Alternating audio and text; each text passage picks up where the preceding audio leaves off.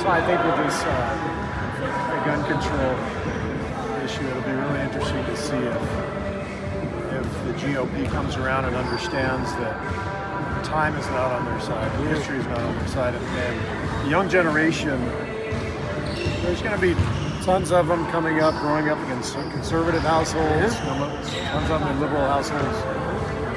It doesn't matter, they just want to be safe. Just don't want to get shot. And so what we need Republicans and Democrats to understand that the safety of our nation is at stake. It can't be a partisan issue, and right now it's a partisan.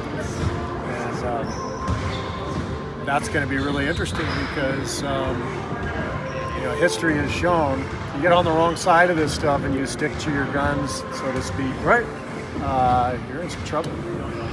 Steve, I know that you considered the source and no one shared this sentiment. Were you pleasantly surprised how Trump kind of suggested to the Republicans? Pleasantly surprised? The NRA is hardly surprised. I think he'd forgotten which side he was on. It reminded me of Anchorman when Brick ends up on the wrong side of the fight. And he's like, yeah, and they're like, no, Brick, you're on this side. He's like, oh. Sorry, is that wrong?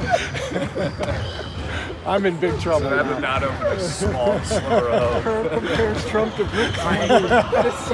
Okay, Raymond said we're done. The bus is downstairs. It's on the first level. All right, it was worth it. I know I'm going to take all kinds of shit. It was worth it. It was worth it.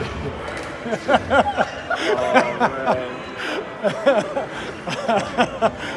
I made David laugh. I should have known better. Well, all you do is say hello and David laughs. All right.